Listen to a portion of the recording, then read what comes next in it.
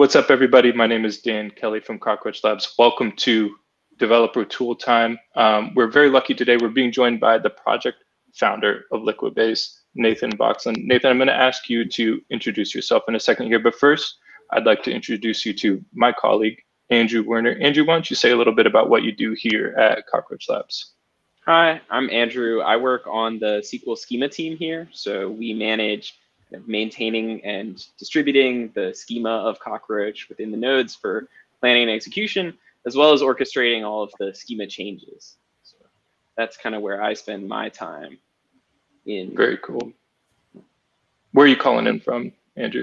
I'm calling in from New York, from Brooklyn. Yeah, it's a lovely fall, a little bit overcast, but stopped raining. So that's nice good to be here in New York in September. Getting a little crispy. Nathan, why don't you go ahead and introduce yourself as well? Sure. Yes, my name is Nathan Voxland. I started the Liquibase open source project, getting to be a lot of years ago now. Yeah, still now at Liquibase, the company, where we work to kind of improve and expand Liquibase in general. I particularly will kind of primarily focus on kind of development, technical sort of things still in there, but also just kind of help out everywhere I can kind of across the company to help make it the best it can be. That's great. So I want to ask a lot, we're going to dive deep into Liquibase on this demonstration, or we'll get into a live demo here shortly, but I did want to ask some more general questions quickly before we get into the demo. I am hearing a little accent. I know you're from Minnesota. Your high school mascot was a potato. Can you explain this? It's the Spuds. Go Spuds. Yeah, I don't know. It's maybe a unique mascot across the country. I don't know. I think it came from, our high school was kind of built where there used to be a potato field. So I think that's where it came from. But, got the person that dresses up as a, potato, has a little cape and everything. My college that I went to in town here as well, their mascot are the Cobbers. So it's like corn is their mascot. So apparently I had a vegetable themed mascots growing up. God, that's so good. You guys are so wholesome. You just Spuds and you just get all fired up, like just potatoes. You go crazy. That's right. And I was doing some good-natured digging on you before the stream, and I saw that you had a blog about where kids can eat for free. That's right. Yep. Yeah.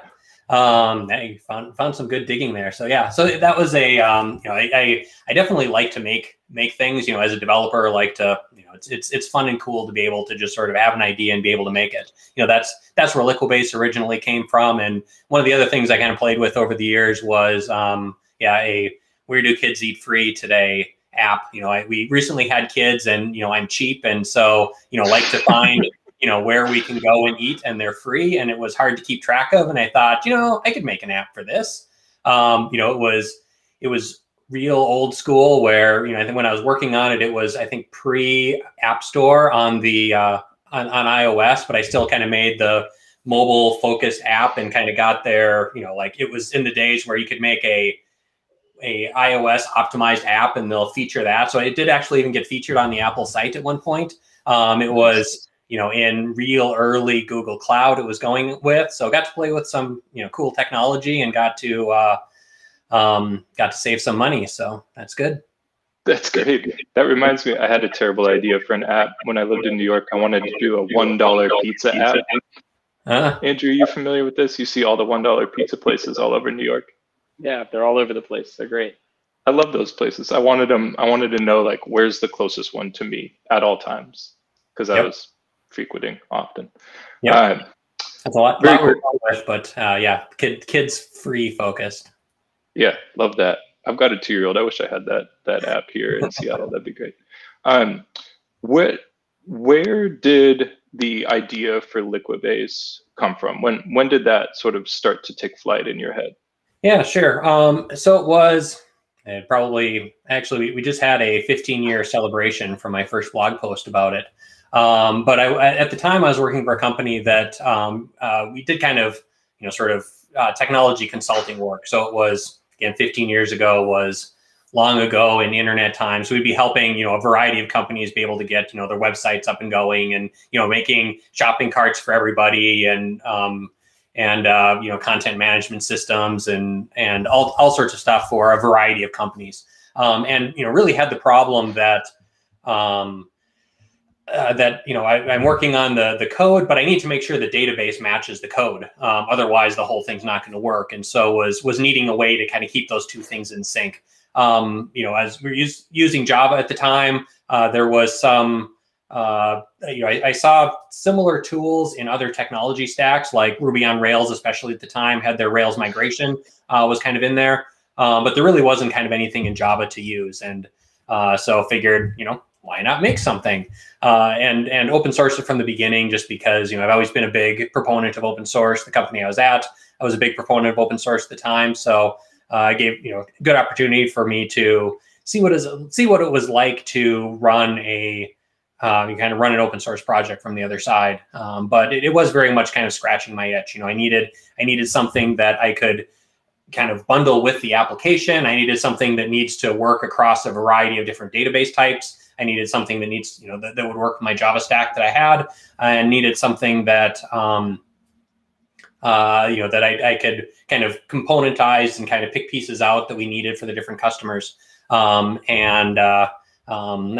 really kind of where it started from. And a lot of those initial needs that I had still kind of drive a lot of the major functionality in Liquibase today. Yeah, you segued nicely into my next question, which was, 15 years is a long time. How has Liquibase evolved? Are you surprised at all by the directions that it's gone in? Yes, always very surprised. That's been kind of one of my biggest surprises and most interesting things I found with kind of running the open source project is, you start out with something, you start out with some ideas, you have kind of some ideas of what, would be good functionality to have, but as you release it out into the world, people come up with all sorts of, crazy and interesting and amazing ways to try to use this tool that you made. A lot of those ideas have kind of turned into some great features that we have. And it's always surprising and cool to see how people are using Liquibase and kind of where it goes to. I certainly wasn't expecting to be, doing this, full time at a company that, is looking to, kind of, bring it, sort of commercialize it and do all of that with it. That was, it's made it far beyond my initial expectations. Yeah, so that must be like such an exciting feeling to have this little idea from 15 years ago become this huge thing. Yeah. I buried the lead a little bit, but I should have asked at the top, for people who aren't familiar, what is Liquibase?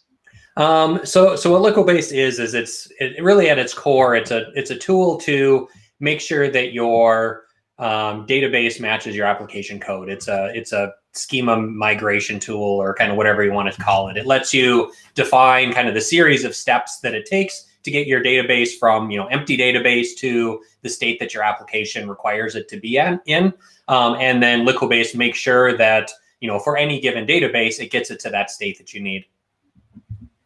Beautiful. Let's transition into a live demo. Let's take a look at the goods. All right, I can do that. Let me share my screen over here. Got to move everything around. No worries. And share the correct screen. All right, so you see code editor here. All right, yeah, like I mentioned, the big goal of Liquibase is to be able to kind of define the migration scripts that kind of get to where you need to be. And so just kind of pre-set up, all I've done is I installed Liquibase locally. There's a variety of ways to install Liquibase. The goal is to make it easy for everybody to get and install. We have a Windows and a Mac installer. We also have a tar and a zip file that you can just unzip to where you want to be. Kind of always looking at ways to make that installation a little bit easier. In this case, I just installed it here into a subdirectory of my project. Normally, you're going to want to install it into some more kind of global place. The only other thing that I did as well in this installation is I added the Postgres driver into my lib directory so that Liquibase has that driver.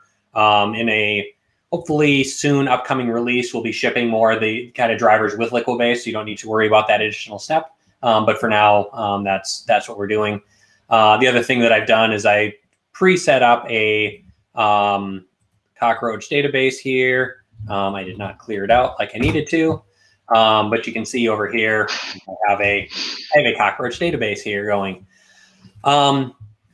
And so, kind of what we start out with is I just kind of have a blank configure or a blank migration script here. I'm going to start with this called Liquibase formatted SQL is the changelog format that we're going here. Terminology wise, these kind of files that contain all of your changes, we call it a changelog. And then this changelog is broken up into a series of change sets where each change set is the particular step that you want to make along the way to getting your database to where you want it to be.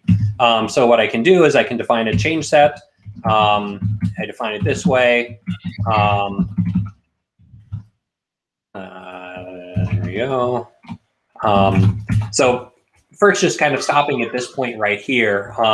The way that this formatted SQL is kind of set up is it's trying to follow standard SQL syntax. And so our kind of metadata that we kind of put into the SQL file is in a SQL comment so that, it's not getting in the way of syntax highlighting and all that sort of thing.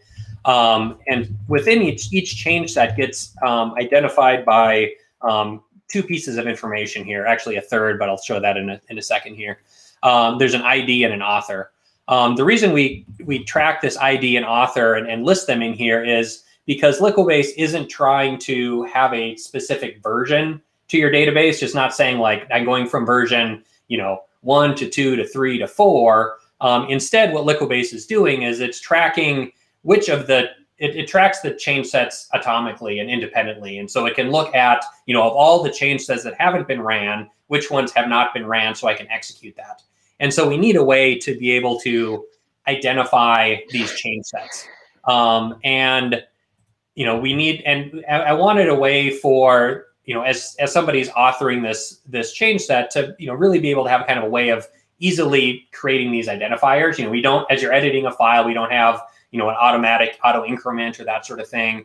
And you want a way that, isn't going to conflict with IDs if two separate developers are both, editing the same file at the same time. We want to be very version control friendly. And so having an ID and an author is really kind of a way of making a manual, globally unique identifier, where the author is you. So that means that, nobody else is going to be, using this. So, really kind of a namespacing thing. So that then all I have to worry about is my ID is unique among ones that I'm putting in.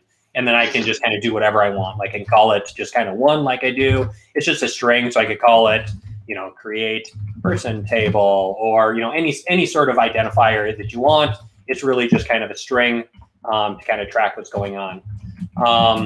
And then I can just put my SQL in here, ID int, primary key, name, varchar 20.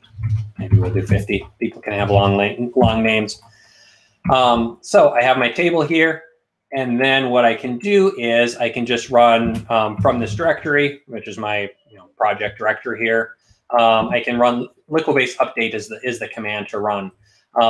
There's a variety of flags that you can pass along to it. In this case, the ones that I need is I put in the changelog file, which is changelog SQL. I need to put in my URL.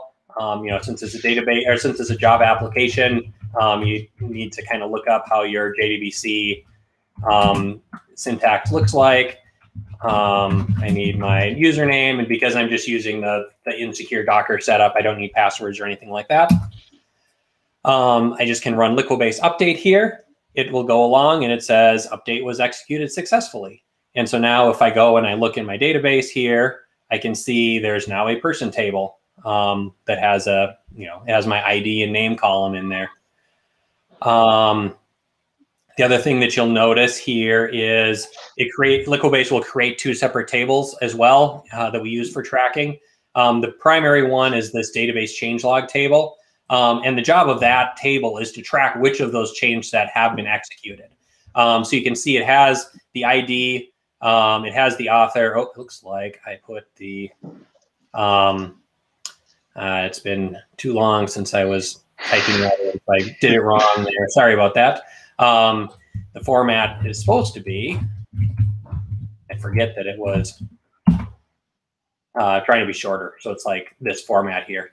So you can see, yeah, so see, it's tracking the ID I put in. It's tracking the author. No, it did pick the ID. I'll have to check that again in a minute.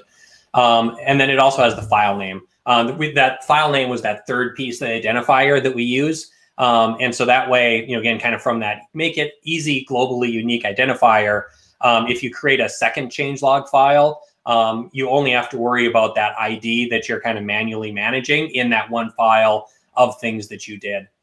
And then it tracks some other metadata in there, like, when it was executed, the checksum of it, did it pass, what version of Liquibase, some of that sort of stuff. But you can see, the table ended up being put there. The other thing to point out real quick before I kind of go on to the other examples is it does get to be a pain having to put in your arguments all of the time. And so we do have a Liquibase properties file that you can set as well, that Liquibase will just kind of automatically look for configurations in. So in this case, I put the same settings that I had, the changelog file, the URL, and the username here in this properties file, so that I can just run Liquibase update again here, and it's pulling that information from there. That's the problem with the live demos. It always ends up showing more things than you were necessarily planning to. I'll go back to that. That's a good thing. That's all right. I have a question, Nathan. Really quick, when you get feedback from developers about Liquibase, what is the thing that they appreciate the most about the tool? I think what they appreciate most is kind of a combination of the ability to just be able to kind of specify exactly what is going to happen, be able to kind of control and manage what is going to be happening in the update process here. And then also the sort of flexibility and power that Liquibase has to it. There's a lot of features, a lot of functionality, because a lot of times that sort of first 80% of I need to keep my database up to date is kind of easy to do and easy to get to, but there's those edge cases and those problems, and I get into this case or this happened, and how do I handle that? And Liquibase has a lot of power and a lot of functionality and features, so that kind of regardless of kind of the edge cases that you get into, Liquibase is able to handle it. That's great. I'll finish this one here fast. You can see it runs the update. I can just run update again, and Liquibase knows, because of that changelog file, that my that this particular change set is already ran. So that's in the end what Liquibase is doing is it's comparing what's in this definition to what has already been ran, and it knows, okay, I don't have to run this again, and so it's not going to. So it's kind of performing that work for you. And then if I go to another database, it will kind of bring all of that along. And then as you need to make changes, I can do a new one. I'll follow my still wrong pattern here because I know that's working anyway. I can do alter table person, add column, last name. Like I realize I have an extra column that I need to run. What you can do is you can run the, add that extra column, run your update. Liquibase is going to go and apply it for you, so that now you have this one. But the thing to really notice there is that you're not going back and changing the previous change sets. It's not trying to define, this is what I want my database to look like, and leaving Liquibase to figure it out, because in the end, any tool that kind of tries to do that is going to get that wrong sometimes. Instead, it's letting you kind of define that that evolutionary process that you're wanting to kind of follow through, and kind of leaving it up to you to kind of know and understand and apply those sort of evolutionary database best practices that really kind of apply to your particular situation. Nice. What is the use case of Liquibase that surprises you the most?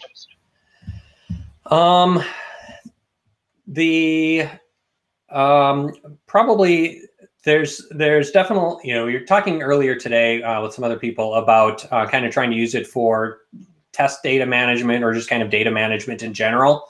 Well, I kind of had some initial thoughts of how do you manage, oftentimes data is as important to control in your data deployments as your schema structure is. People have looked to use it for more, kind of almost backup and restore capabilities of, kind of snapshotting capabilities. And while it's not, that's not its primary goal, it's worked surprisingly well for that, especially as kind of a cross database backup and restore tool. Cool. Andrew, when you're evaluating the way that people use Liquibase, users of CockroachDB and Liquibase, what are some things that come up in those conversations that you have with users? Well, for one, I believe Liquibase now has kind of first-party support. So Cockroach, unfortunately, doesn't have perfect compatibility with Postgres, and this is something people run into. And so one thing is making sure that people separate out their changes in a way that Cockroach is happy with. In particular, the transactional semantics of schema changes is an active project that my team has been working on and is continuing to work on. Postgres has this amazing property of being like fully transactional with its schema changes. But the downside of that is it doesn't have online schema changes, or it has few of them, but for the most part, they lock tables. And so that's sort of the tension here. And Cockroach from the very beginning implemented this online schema change protocol that's very cool. You can have long-running, hour-long schema changes to move terabytes of data, and we won't lock for writes. But with it comes kind of worse transactional semantics, at least in the current implementation. And so one thing that's important is for safety reasons, you should separate your drops of, in particular, tables and columns from additions. That's a really big piece of advice I give people. And in practice, shorten your transactions to be kind of one table each in these migrations. Yep, and probably related to that too, just a general Liquibase best practice is, each change set we try to run in a transaction, and so that if anything fails, we roll it back, and we only mark it as complete when it's done. But if you have anything that's doing kind of any auto committing of transactions in the middle, you don't want to do more than one in there, or you're going to potentially, run into some problems. Like if you did like you try to create both person and address in the same change set, if the person succeeds but the address fails, it can't roll. Most databases can't roll those back. Postgres is a bit of a outlier in that, like you said, but just kind of keeping it to a single statement with a change set's usually a safe best practice. Nathan, what are the most popular use cases for Liquibase? Most popular use cases, and so from the developer standpoint, it's just kind of trying to integrate it into your sort of inner loop, your developer inner loop of kind of your sort of develop, test, your sort of check process that you're kind of continually going over. Where as a developer, I'm going along, I realize oh, I need this extra column on this table in order to make my code work. So you add that.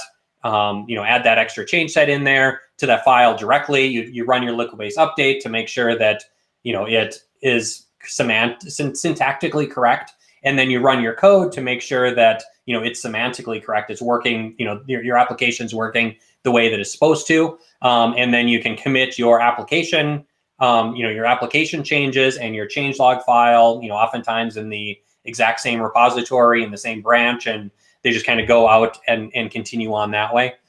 So from the developer workflow standpoint, that's very common. The other piece that's very common as well is sort of the collaboration between the different people that are interested in kind of what's going on with your database. For example, we have a let's see, we'll just go this way. This can work. Oops. Yeah. If I go back to in this case an empty database here, besides just running an update statement, you can also do, for example, update SQL, which is going to output, this is the SQL that would be executed against this database. And you're able to give that to your DBAs or other people to be able to see, okay, these are the changes we're looking at coming out with this release.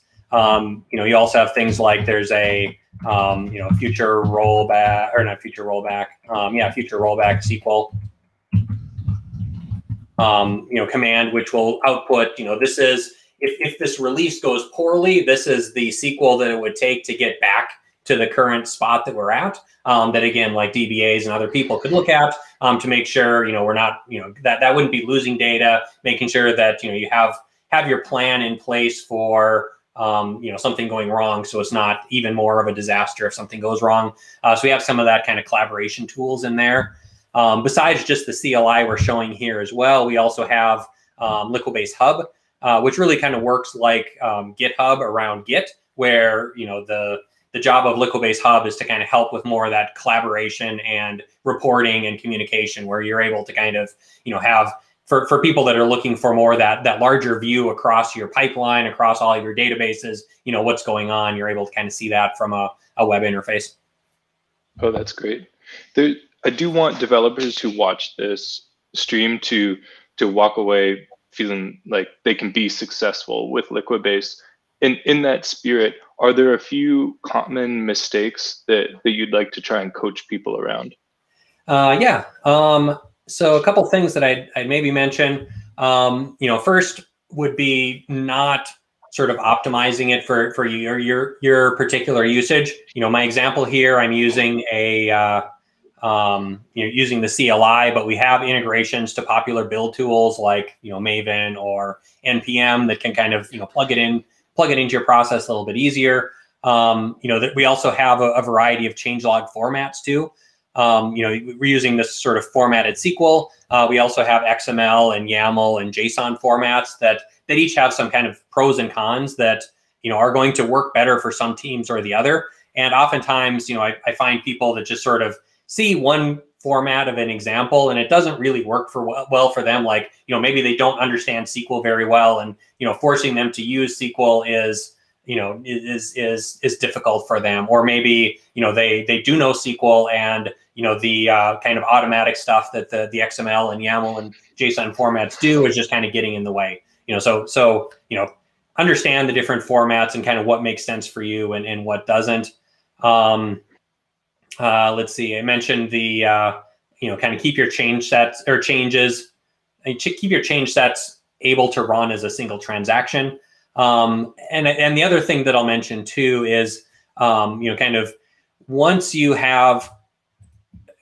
sort of committed and pushed a particular change set, if once you've kind of committed and pushed this change set, it's out in the world, it's kind of not in your control anymore. If you realize that, like it shouldn't be like maybe I misspelled it here when I originally did it, instead of going back there and changing it, because now you've had some databases that have deployed the one version, and now you have some others that do it. You need to follow, or it's best to follow a roll forward approach where you just make another change set for to rename the column so that it's just kind of a rolling forward thing versus kind of going back and fixing it. You can certainly fix it until you commit it, but once you've committed it, it's out in the world, and while there's ways to go and fix it when you need to, it's usually best to try to avoid that and just roll forward. That's good feedback. Is there I've taken a look at Flyway as well, and I'm curious, like, how do you compare? What are some of the sort of differences? So at the sort of central spot, we do very similar things where we are just kind of, taking your sort of changelog script and executing against the database.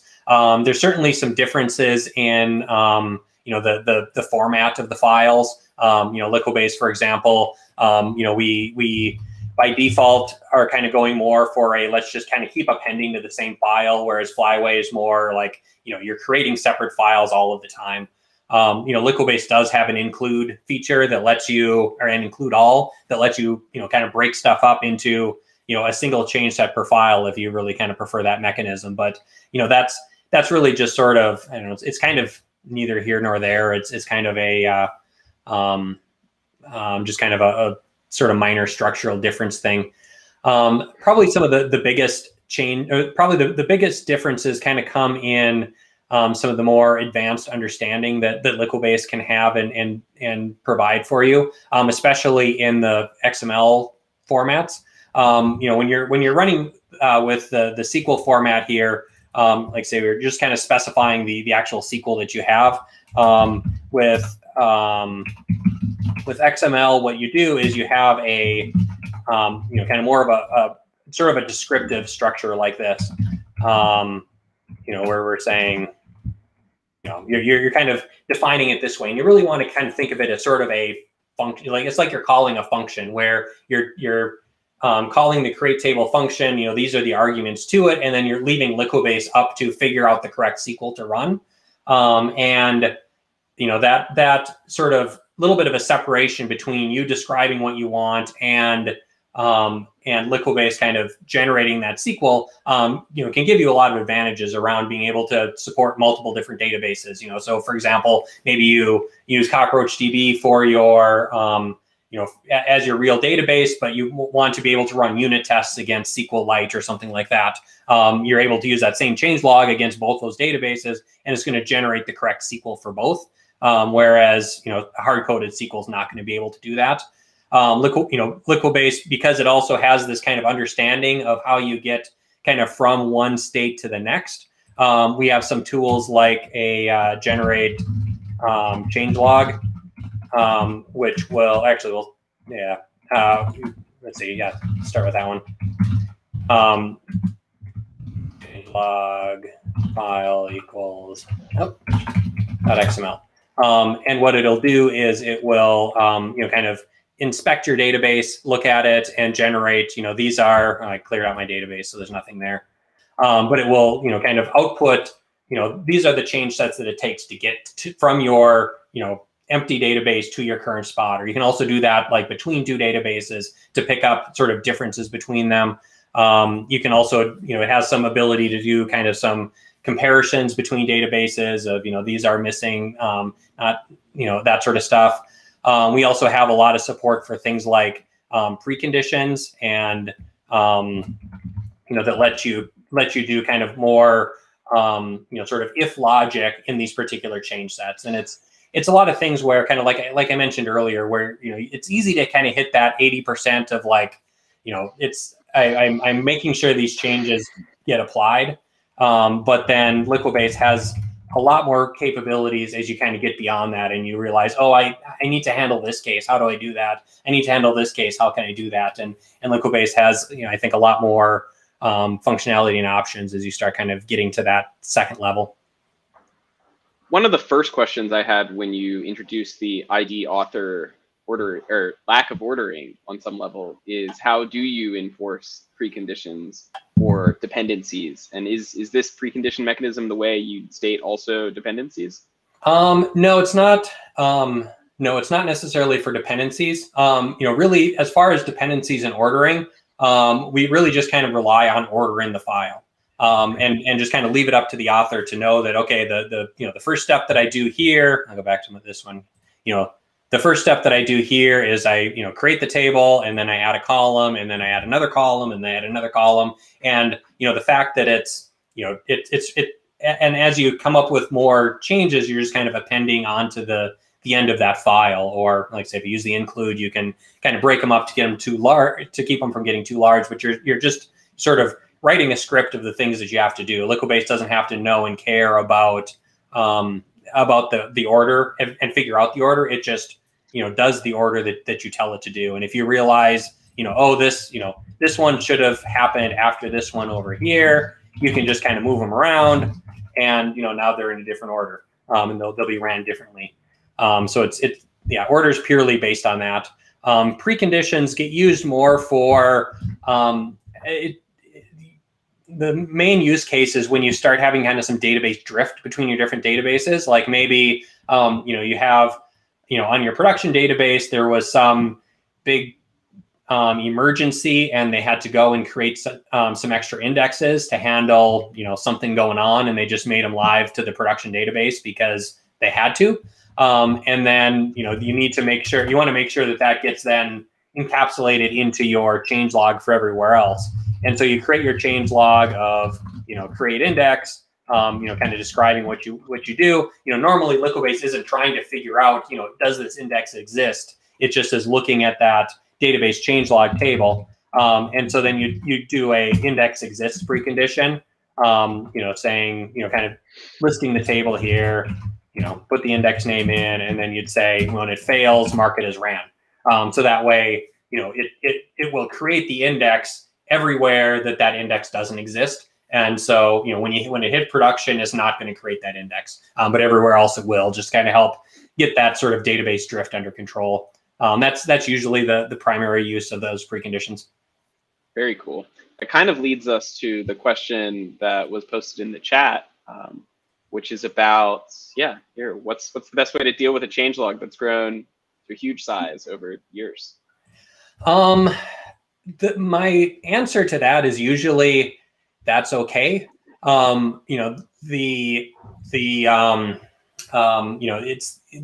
as the changelog gets large, I guess first, you can certainly use include to start breaking them up. So the files that you have to care about end up being small. So usually I'll have a root changelog that just does an include for maybe each kind of major version that I had. So it does, first it includes the change sets for version 1, and then version 2, and then version 3. So each of those kind of major versions at least are in a changelog file. And then, each time I come up with a new version, I'm starting fresh in that file that I'm looking at. So, the file that I'm using doesn't get to be, 100,000 lines long or something like that. It's a little bit more manageable that way. But then even as they get larger, you're usually just kind of appending on to the end of the file. So if I open up my file, I hit Control End and I put something at the bottom, it kind of doesn't bother me that there's stuff higher up in there. And then the reason that I like to keep them around and tend to not change them is because that is the path that I know works, that has built up over the years, that has been kind of, the pieces of it have been applied to all my different databases. So it's, knowing that anytime you change something in software, you're just kind of asking for something to break. It always kind of worries me to touch something that I know is working. And so, that's where, my first reaction is just to kind of leave it as it is, and it's fine. Liquibase is fast about checking the ran change sets. And it's, anything that's already ran, it just, skips over them and continues on. There's certainly, exceptions to that rule, because while databases are usually fast about changes that you're putting in, creating a table's easy, adding a column's usually easy, depends on the database and the size of the table, but each operation's usually fast. There's some that are slow, like, creating an index on a large table, and then later on you just drop that index again. Those I will sometimes go back and, when I realize, okay, I need to drop this index, I can just go in and, remove the original create table or create index change set, just delete it. And, from that point forward, Liquibase doesn't know and care. New databases aren't going to try to create it. And then I do a drop index with that, if the index exists, drop it sort of trick that we just did. And just kind of do it for the performance hotspots, but otherwise kind of try to leave everything in place.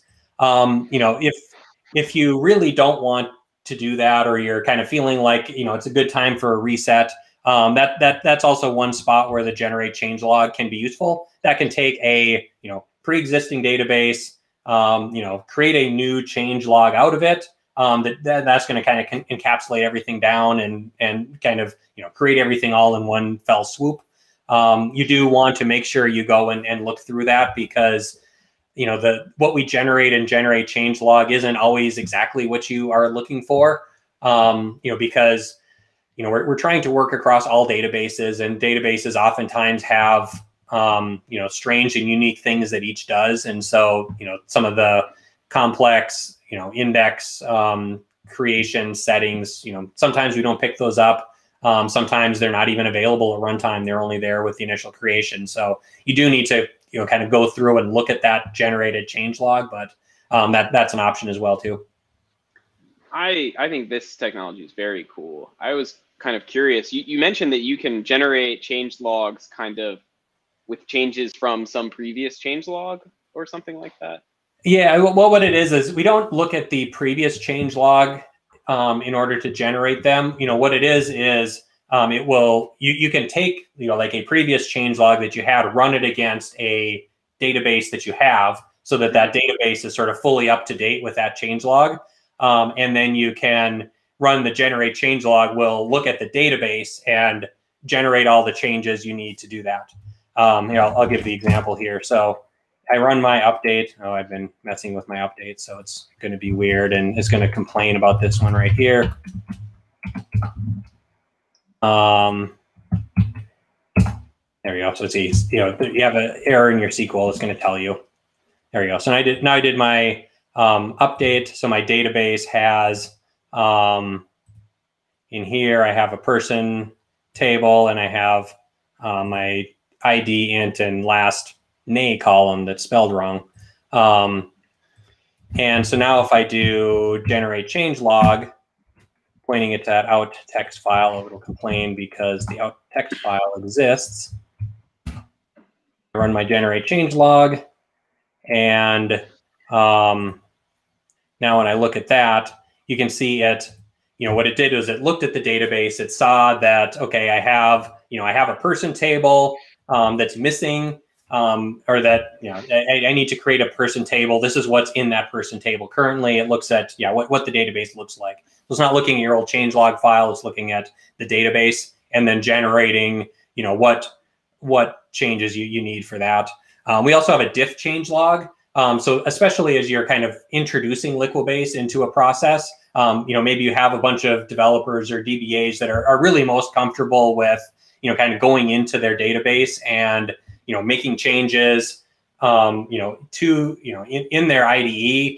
They create the table in there, they add some columns, they do whatever they need to do, and then we have a diff changelog that will compare their development database with some reference database, and will append the needed change sets into your file, so that it'll kind of, again, try to capture those changes that the people made in the tool into your changelog, to kind of save you the typing in your changelog file that way.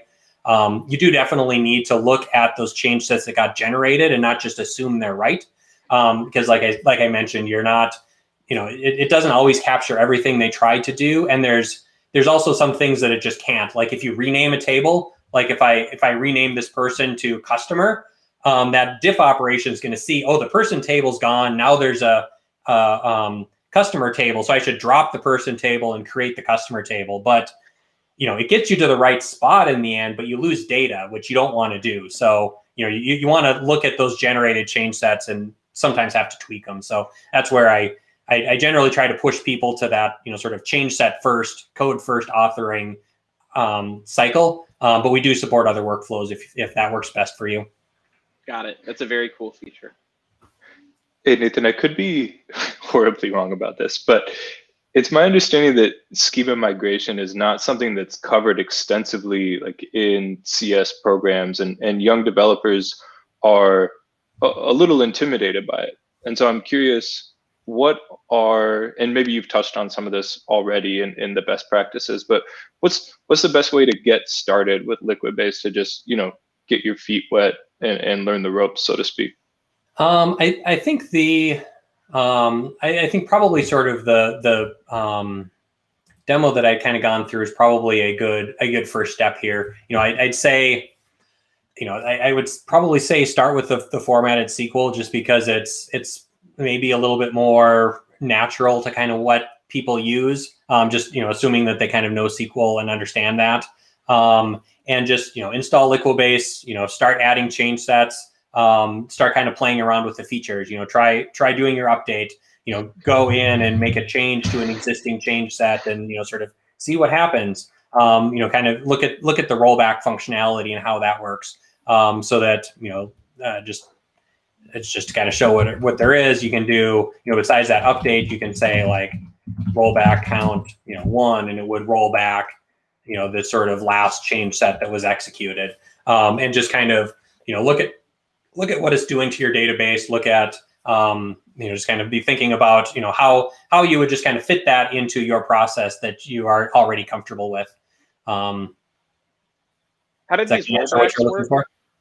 Sorry, I'm kind of jumping in here. These rollbacks, they seem really cool. You've mentioned that there's a tool to generate rollbacks. How does that work?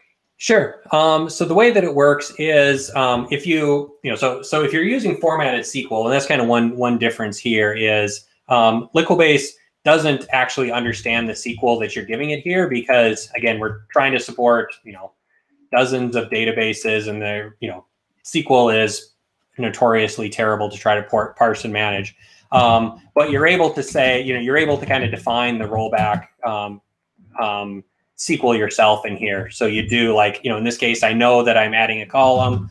I do alter table person, drop column, last name. So I know, in order to roll back this change set 2, that's the stuff that I would have to do.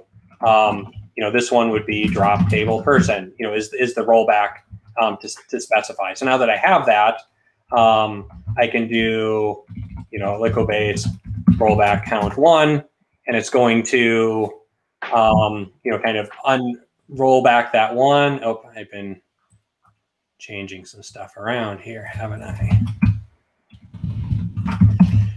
What that error is pointing out is Liquibase, it tracks what you have for your change sets in there, or the checksums of the change sets, because we want to know if you've a previous version of the changelog ran against your database, and like it was creating your person with a primary with a varchar 50, and somebody goes in and changes it to varchar 100. We want to know that what's in the changelog is different than what you ran. So that's what that is catching. And I've been messing with my examples here. So now I can say Liquibase rollback count 1, and it's going to roll back this ID number 2. It's because everything's sequential. It just starts at the back and just kind of rolls forward that way. So now you can see, like, if I do a Liquibase status, it's going to tell me that one change set hasn't been applied. If I look at my history, I'll see only one of them has been applied. So it kind of rolled that back. I can go all the way back to one more in there, and that is one difference with the XML or YAML or JSON formats. We're able to do these sort of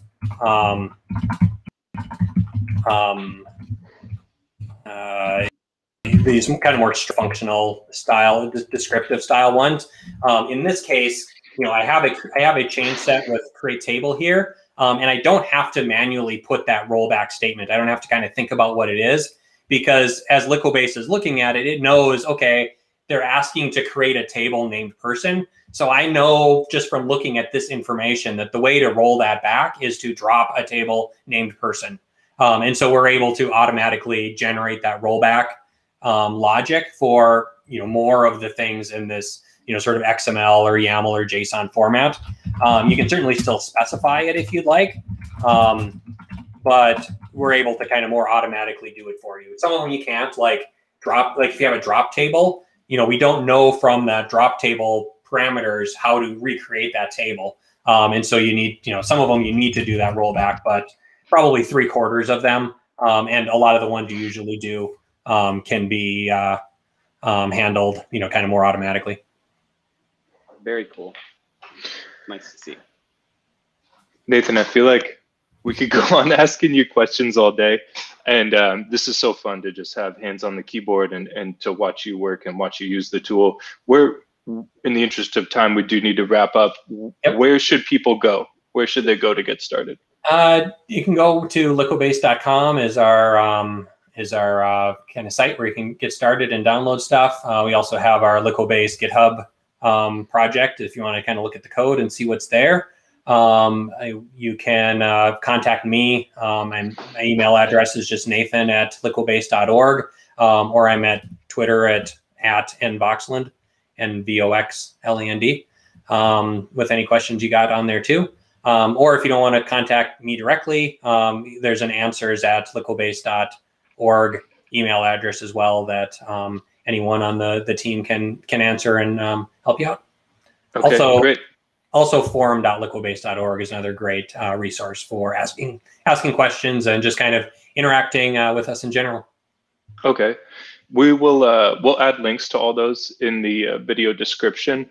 Nathan, we try and approach these shows without bias, but we are big fans of Liquibase and we know it well. And we really hope that the developers that are watching the stream will go and play with the tool and learn about it and start to use it. After meeting with you, Nathan, and spending some time with you, now we like it even more. It's been such a pleasure to get to know you a little bit and get to know the tool a little bit better. Looking forward to chatting again in the future. Let's keep an eye on where Liquibase is headed, and let's talk again. When CockroachDB is a little further along and we're playing nicely together. That'd be great. Always, I got way more stuff I could show. Okay, good. Okay, good. We'll save it for the next one. Thank you everybody for watching. Catch us again on the next stream. We'll dial up another tool and we'll talk about something else useful for developers out there. All right. Bye-bye.